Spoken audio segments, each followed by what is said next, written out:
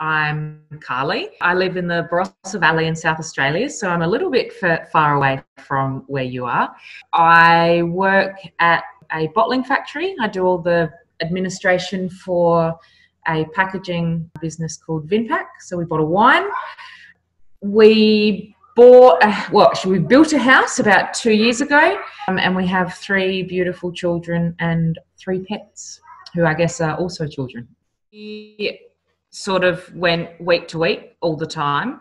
We tried to keep ahead of our bills rather than wait for them to come in, which worked in theory, but if we got caught out, we never had any money left. So it was just a vicious cycle of stress and worry about where we were going to find money for if a new bill came in or one of the kids needed new shoes or something like that.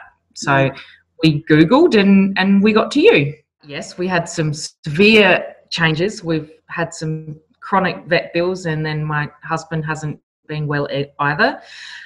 The big difference was setting up the emergency fund and having surplus funds there when we needed it.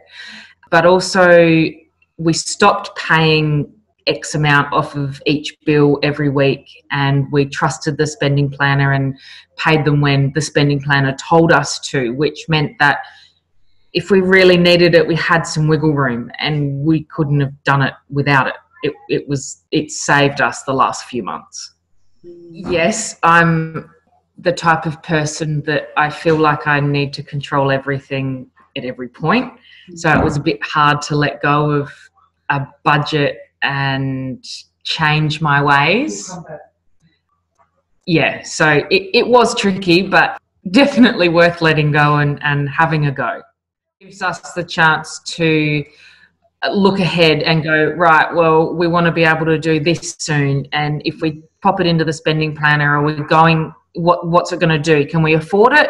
Oh, well, maybe no, we can't. How about we do it a fortnight later? Yep, beauty, we can do that. So because it's automatic, once you put all your transactions in, it saves me trying to figure out whether it's going to work that particular week, because Excel spreadsheets and formulas can only work so far. I used to look at our budget every day, and most of the time I wouldn't change anything, but I'd look at it, I'd stress over it. Sometimes I'd change a week's for rego or something like that, and I was basically just moving the problems around.